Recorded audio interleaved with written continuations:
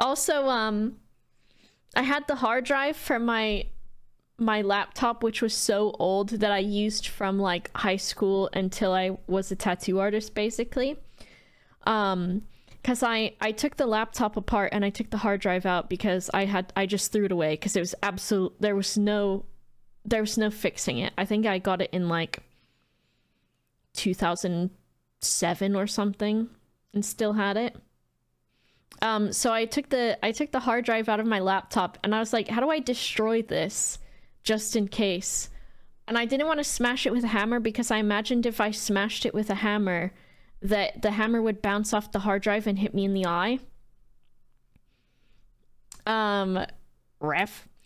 I didn't have any magnets, so what I did was I put it in a bowl and then I filled the bowl with expired maple syrup and rice vinegar and just horrible condiments, and I soaked it in there for 24 hours. I figured that will probably fuck it up, right?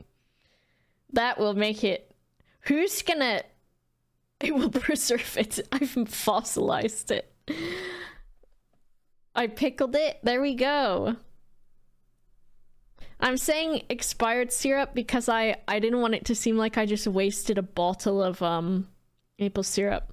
The platter would still be usable. No, it's fucked, Tilleron. I think I did also... I think I did smash it months ago when I first took it out with a screwdriver.